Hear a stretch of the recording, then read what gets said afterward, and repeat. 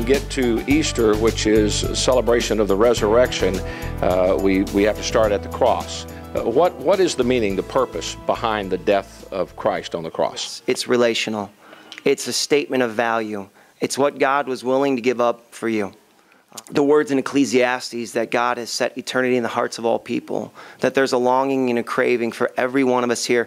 I guarantee none of you want religion. You don't. You want to see God. You want to encounter God. You want a personal relationship. You want your lives changed. That's what everybody here wants. And it says that God set eternity in the human heart. And so there's been something in you for a long time, and only eternity satisfies eternity. And so God sends His Son, and He dies on a cross to pay a price for the sins that we could never pay for ourselves. And the reality is, and then God offers eternal life by allowing His Son to pay for those sins. And if we trust in Him as our personal Lord and Savior, then this death on the cross pays for those sins. But even more than that, it meets the eternal craving that everybody has. Eternal life meets the eternity that was set in your heart a long time ago. Come over here, Jeremy. There was another event that at the death of Jesus, when He died on the cross, it's recorded in Matthew 27, that a lot of people don't talk about, but at His death, there talks about resurrection. Several tombs were open. People that were dead started coming back to life at that time. A lot of people don't talk about that. Matthew 27 has this amazing scene as it talks about the death of Jesus, that the earth shakes, the tombs open, things happen in the temple. And Matthew doesn't give us a lot of detail about it. So there's lots of questions about what was going on there. First of all, the death of Jesus was earth-shaking, literally, and metaphorically, in the sense that Jesus' death wasn't just about a spiritual reality, wasn't just about a spiritual transaction or a spiritual relationship. The death of Jesus had implications for the whole world, and the whole world responded. When Jesus died on the cross, He took all the brokenness, all the sin of the world on Himself, and He took it to the depths.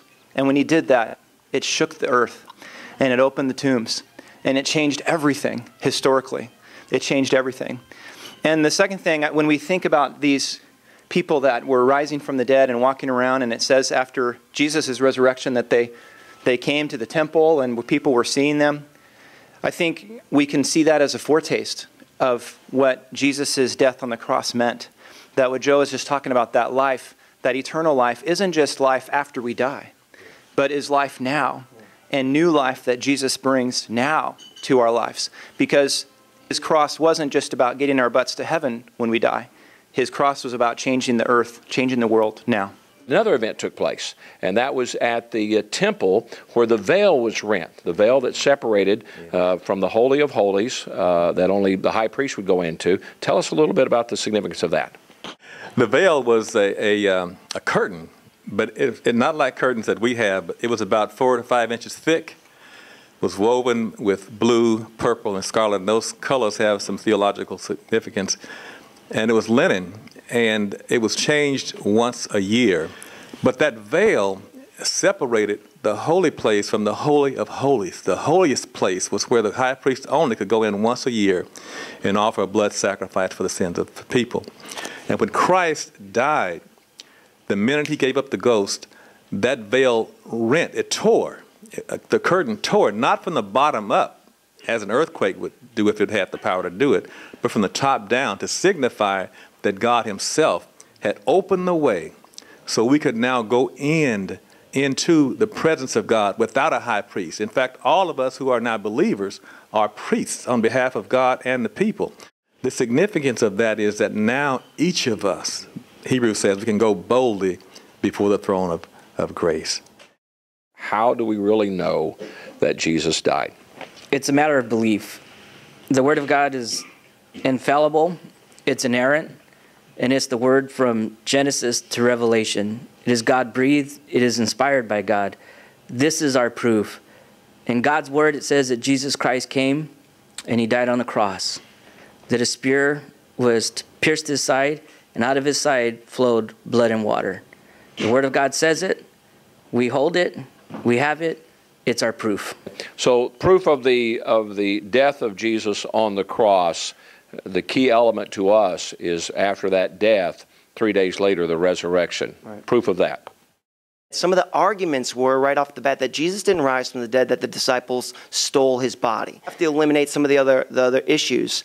We have to figure out, did the disciples steal the body? Well, that's impossible. First of all, they couldn't have rolled the tomb away. That's just, we think, oh, a big rock rolled away. No, they couldn't have done it. It was almost physically impossible for those 12 men to ever move that. Not to mention an elite fighting force in the world. So who's the greatest force in the world today? Just pick the best, the Rangers, the SEALs, whoever they are, they're standing in front of, at the time, this is the elite fighting force of the world, is defending the tomb, the Romans. They'd have to defeat them. That didn't happen either. The first people to see the resurrected Jesus are women. That's like, oh, okay, why is that a big deal? Women couldn't testify in court. They couldn't be witnesses. They had no say. They had no standing in culture. And so for the author to record that the first person to see Jesus was a woman, if he was making this up, he is the worst storyteller in the world. This is the worst idea. You would never pick somebody who has no ability to testify to the greatest event in the world. So in fact, it's ridiculous in its states to its authenticity. Inside the tomb, there are these cloths. It says that the cloths were folded up, right? Doesn't seem like a big deal. Really, the idea, the description there in Greek is that it's like a cocoon. See, the things that Jesus was wrapped in weighed about 100 to 200 pounds because it's soaked in spice and perfumes. It's wrapped around him in a mummification. And so when Peter looks in and he sees that the linens were there, what it really means, the better translation, it's deflated. A cocoon in which the body was in is now all of a sudden emptied, as if somehow the body has been exhumed from it without ever unwrapping the cloths. Last we saw the disciples, they were cowering in a room, watching their leader be taken away to be killed. After all this, I'll go to the death for you, we'll do everything for you. All of a sudden, the guards come and they're like, see ya, Jesus, good luck. Hope it works out for you. Then they let him die. They deny him, everything you could think of. And the question that if you are an atheist, and I've heard these posed by everybody, the question that works every human being when they hear this story is, what made them change? What happened from Friday to 3 days later? What's the difference? These guys abandoned him 3 days ago. Why all of a sudden now were these guys willing? You know what I love about the gospel, about the resurrection? The disciples didn't go to Asia to proclaim that Jesus rose from the dead. They went to the same city in which they abandoned him only 3 days later. To the people who threatened their lives 3 days ago that they cowered from, now they're willing to stand up to and say, he rose from the dead. You can beat us, you can kill us, and they did. He says, well, that's what's true. Somebody once said, many people are willing to die for what they believe is true. Not many people are willing to die for what they believe is a lie. So if Jesus didn't rise from the dead, that means every disciple went to a gruesome death for a lie. That is not plausible. They saw the resurrected Jesus. It changed their lives. It changed our world. Today, the greatest evidence for the resurrection is your changed lives when you see the resurrected Jesus.